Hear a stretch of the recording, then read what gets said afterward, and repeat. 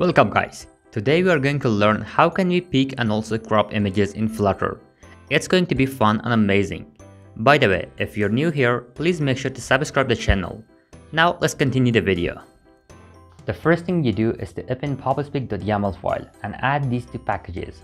Once it's done, run pubget to retrieve the packages. We will need them to pick and crop images.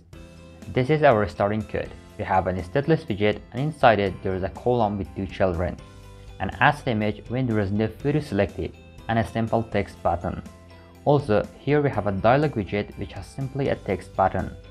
Here we have the parameters, a string text, and a void function called onPressed. Open homepage, and inside onPressed in pick image button, when it is clicked we want to show a dialog which returns a simple dialog. In children, I will create 3 dialog widgets which we already created them. The text is take image with camera and onPressed is empty.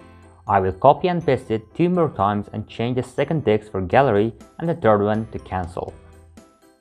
When these dialogs are clicked, we need to pick image. So let's create a file called methods and create the first method called pick image, which has image source as parameter. Use image picker class and call pick image. The source will be the image source. Make sure it is asynchronous and awaited. Then put it inside the file, which is a type X file, but we don't need it. That's why that I will change it to a file type like this. Finally, if it is not null, return the image. Come to the home page in the onPressed for the camera. Make it asynchronous and call pick image. Provide the image source.camera and then navigate back. Now we need to change the stateless widget into a stateful widget and call the setState. The result of this function is an image which I will bring it top in the state. Now copy all this stuff from here to gallery as well. Just change image source to gallery. Finally, when cancel is clicked, we just want to navigate back. When everything is done, just go ahead and run the project. Here you can see when I click here, a dialog pops up and I can choose image from gallery. Now let's actually display the image. I create a condition that if the image is not null, we show the selected image, and otherwise the asset image.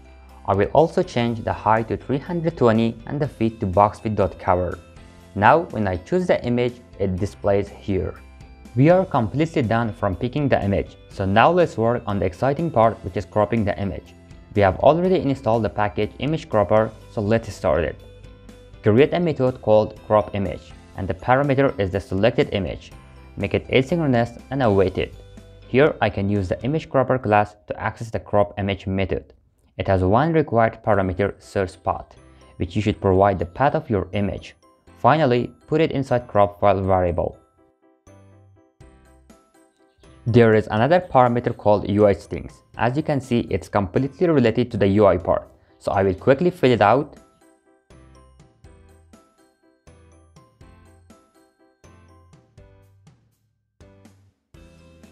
And finally, if it's not null, return the cropped file.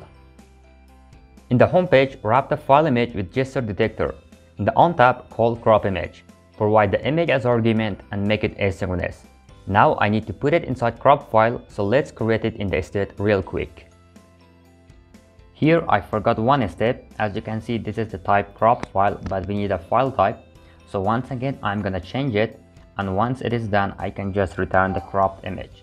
Now go back to the home page, and in the on tab property, when the image is cropped, you can do a setState and finally put it inside the image. Now you can see when I click this button, I can choose an image and it displays here, and when I click it, I can also crop it and it's really nice.